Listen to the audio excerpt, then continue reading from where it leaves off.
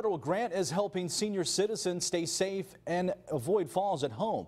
The Pitt County Council on Aging is giving out home assessments to people over the age of 55. Falls are the #1 cause of injury in all of Pitt County. The assessment will evaluate a person's fall potential in the home and come up with solutions. Grab bars is the #1 issue because that's the #1 area where people fall is in their bathroom.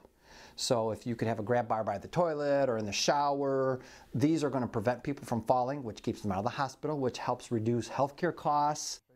If you're interested in getting a home assessment, contact the Pitt County Council on Aging or go to our website at WNCT.com.